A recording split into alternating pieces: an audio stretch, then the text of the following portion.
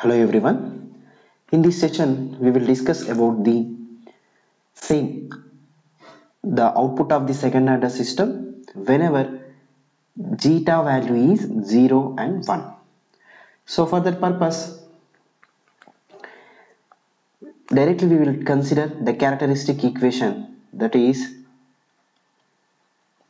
s square plus 2 zeta omega n s plus omega n square is the characteristics equation. So here zeta has some value. Zeta must be included in the characteristics equation. So in order to find out the poles, so you have to compare with the equation. That equation is x square plus bx plus c is equals to 0. So from this, what is x value? X value we can write minus b plus or minus under root of b square minus 4ac by 2a. So use that equation, use the solution, and we will write the number of poles. Here what is a value is the 1. What is b value is the 2 zeta omega n.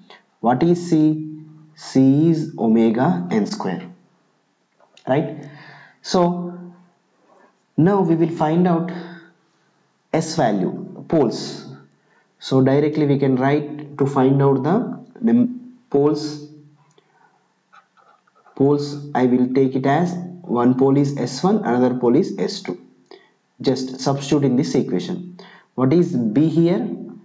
B is minus 2 zeta omega n plus or minus under root of, what is b square? B square means 4 zeta square omega n square minus 4 a is 1, c is omega n square by 2a.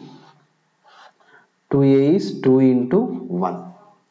Okay, so here just in order to get plus j and minus a, just common here minus 4 you should common here. Minus 4 you should common here. So we will get minus 2 zeta omega n plus or minus. So if you common the minus 4 from here, what is the remaining term? The remaining term is omega n square zeta square omega n square by, again divided by 2. So I can write this minus with j square. Then you will common the remaining term in 4j square. So if you common 2, so under root of 4j square will become 2j. 2j and omega n also available here. I will common omega n square also. So finally I can write like this: minus 2 zeta omega n plus or minus 1 j is available, 1 2 is available, and 1 omega n is available, and under root of the remaining part is 1 minus zeta square. Why in this omega n square is available? Omega n square is available.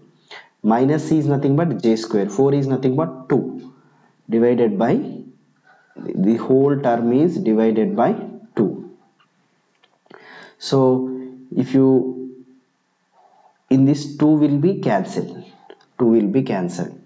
The remaining value is, the final value is zeta omega n plus or minus j omega n under root 1 minus zeta square. 1 minus zeta square. These are the poles, s1 pole as well as s2 pole.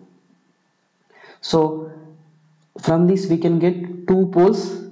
The pole 1 s1 equal minus zeta omega n plus j omega n root of 1 minus zeta square. This is the pole 1. What is pole 2?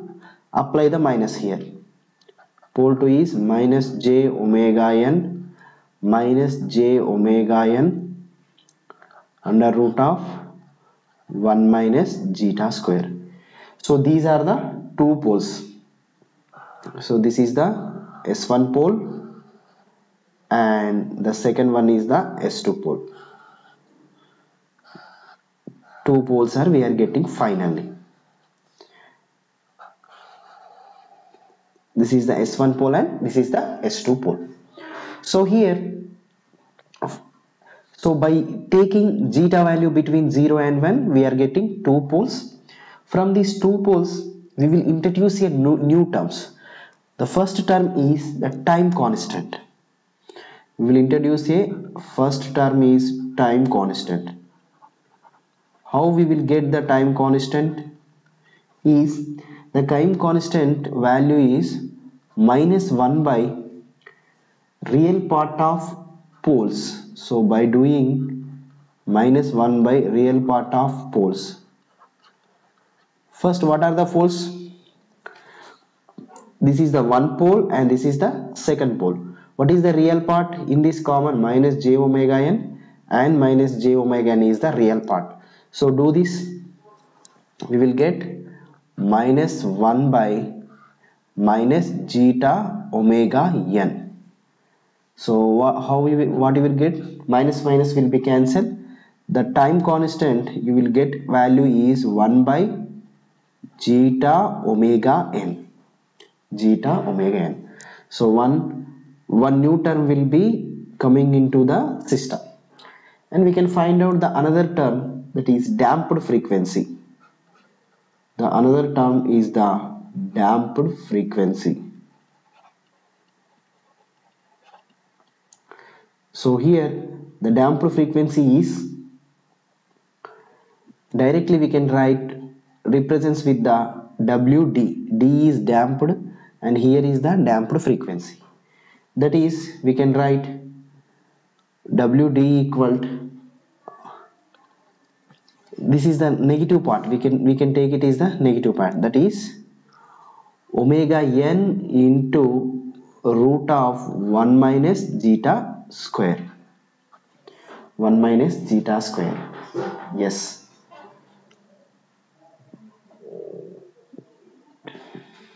What is this damped frequency means? Damped frequency has some character, that is it doesn't have continuous oscillation. We can write 2 points. Will not continuous oscillation. It doesn't have the continuous oscillation. Natural frequency has the continuous oscillations. Okay. It will damped or oscillations will die out. The meaning it says it will damp. Damped means die out. Or the oscillations will die out after some time. The oscillations will die out. So that is the importance of damped frequency. Natural frequency means it continuously, natural frequency means it have continuous oscillations like this. But damped frequency is like this. So it will start and the oscillations will be decreases to like this.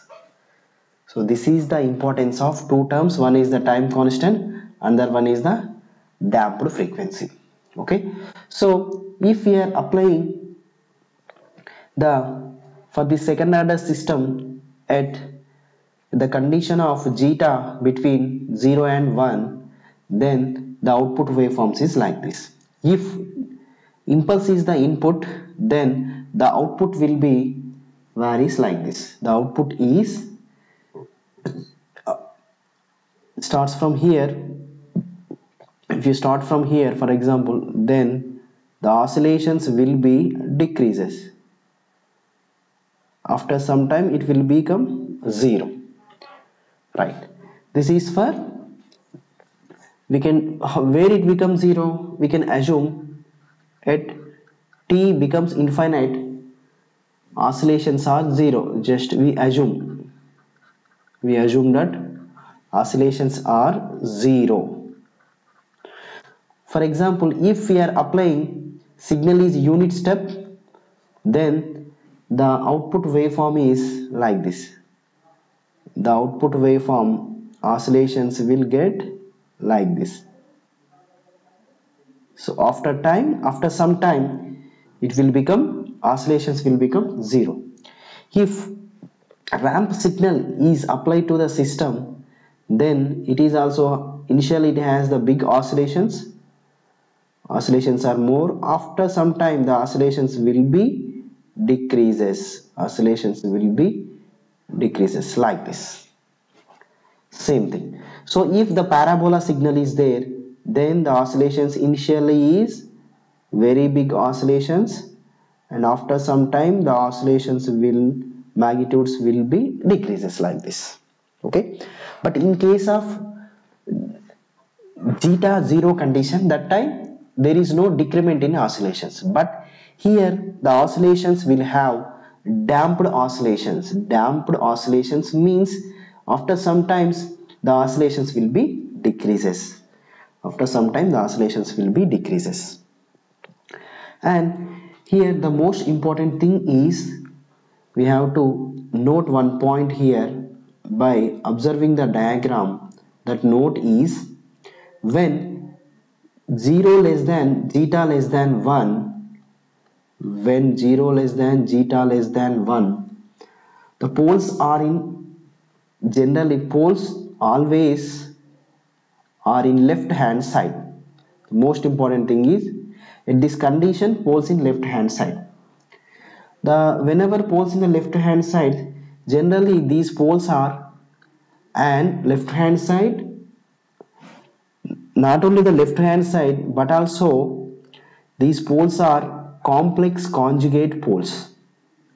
So complex conjugate poles, that means it poles have complex conjugate poles. So that's why the system response will decrease. Response will be exponentially decreases. Decay oscillations, exponentially decay oscillations, and that's why it is called underdamped oscillations. So that's why it is called underdamped oscillations or underdamped system.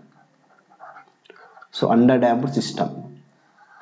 So whenever you are using zeta between 0 and 1, that time the second order system consisting of, the system is called underdamped system. The poles is complex conjugate poles, means if you look at the poles, complex conjugate means one pole is plus j, another pole is minus j. So how we can, if you draw a diagram, then you will understand easily. So take a S plane. Here the S plane, in this S plane, so minus zeta omega n means somewhere here. Why we are taking the minus zeta omega n? Because it is minus zeta omega n plus j into some term. You can take minus a plus b. Here also minus a minus jb. So this is plus jb and this is the minus jb. So I can write like this by using that. So I will take this, I will assume this is the minus a point, and somewhere here this is the minus jb point. So this is the plus jb point. Okay, and here we have the minus jb point. Then we have the pole 1 here, another one is the pole 2 here. So this is called S1. I will take this, is we will take the S2 pole. So you can take, this is the second pole and this is the first pole. Pole is always represented with this into mark. Okay, what is A here? A here minus zeta omega n.